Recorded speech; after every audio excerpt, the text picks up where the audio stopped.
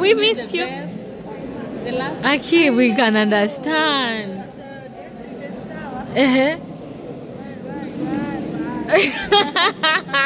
You're gonna do it. You're very strong.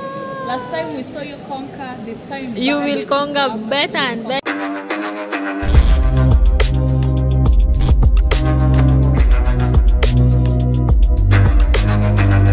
Mambo. Hi, Chef. Hi, Chef. How are you? You're doing a good job. You're doing a good job. Yeah, we missed you. The last Aki, we can understand.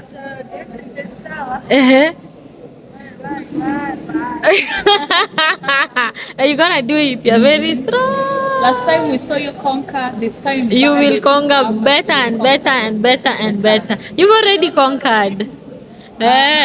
You've already conquered. You see the watch?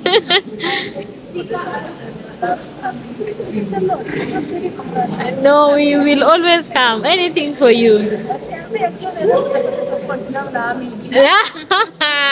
Lazima tukuje. Lazima support. Endelea basi. Msonge nyuma msonge mbele sana.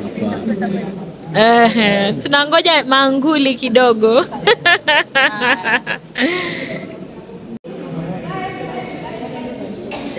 DJ, come on, give me one more tune, DJ. Yeah, me, Marty, thank you for joining. I'm gonna share surprise. La. Anapika nini mzee? Chakula inawatosha. Mambo. Mnaona?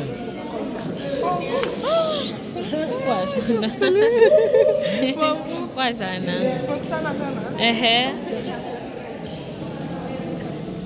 Vicky. Chani. Ako busy ana mix, wacha kwanza mix.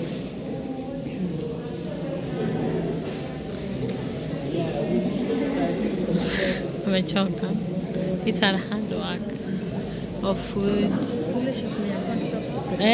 Relax. So it's an amazing piece of it. I'm really enjoying really experience. Yes, leo niko na my girl Vicky na tumetembea maeneo ya TRM tuko kama na amesema ni sous chef. Karibu sana. Asante sana. One of the best chefs by the way in Kenya, but mnaona background. Wacha tusonge kidogo mtazamaji akaone what is going on pale. Pengine utueleze kunaendaje? Hapa ni cookerthon, like cooking for like 200 plus hours. Anatry kubeat record yake ya Guinness. Yeah.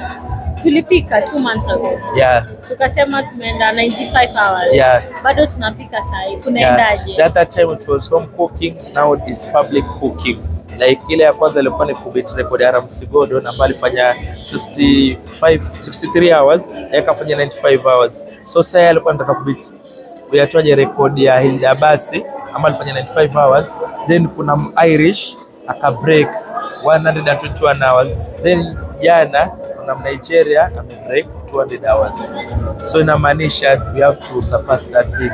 So inamaanisha mnapika siku ngapi ndio mpite 200 hours? Hiyo ni kama siku 9 ama 8 ama 10. Ina uwezekano sana mmepika siku ngapi?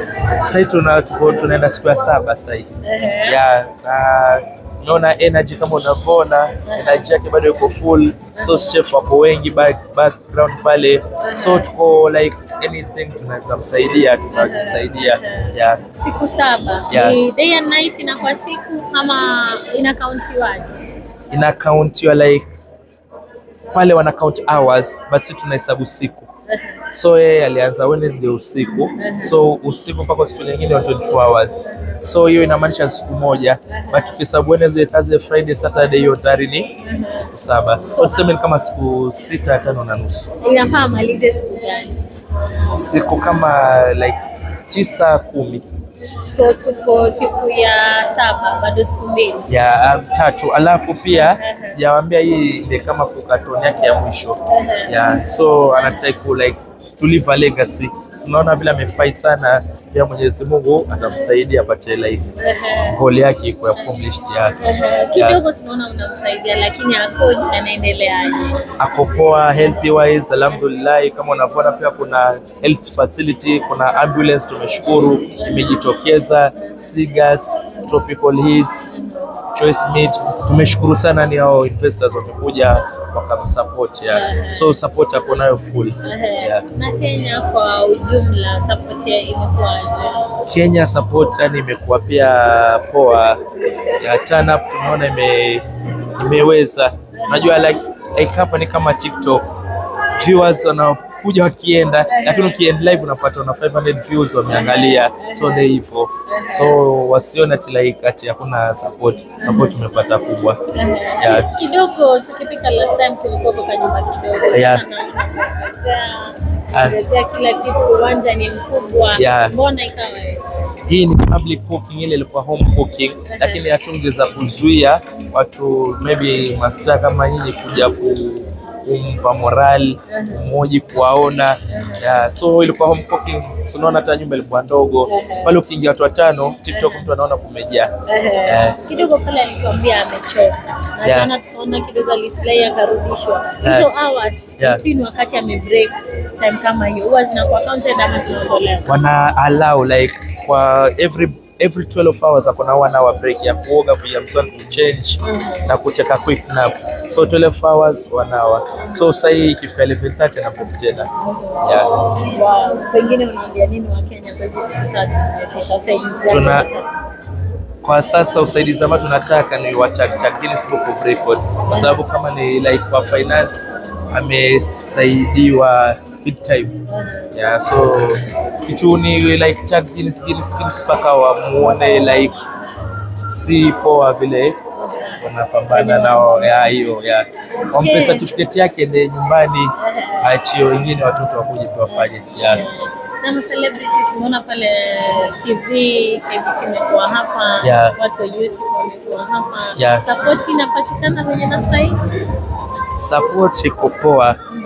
Iko poa like hata ukiangalia page yake like unajua first day ilikuwa like hatujui kama itaweza, kulikuwa na changamoto nyingi, lakini tumeshukuru Mungu yani wale watu tulikuwa nao tumewaona tena, so tuna believe vile alifanya congratulations pia atazipata hapa. Asante sana Chef, pengine ujitambulishe watu wajue tukimalizia. Naitwa Chef Mfarian, the delicious certified chef from Kenya. I'm on as an international. So I do bookings za event, Airbnbs, like artists wakikuja Mombasa kule wanani hire nafanya shughuli zangu. Guys, it's one-on-one with the one and only biggest chef. Kama mjui ameshafikia song, so ni chef wa kweli. Na ukiangalia nyuma yetu kuna Chef Malihha, watu wapende kumsupport kila mahali. Thank you.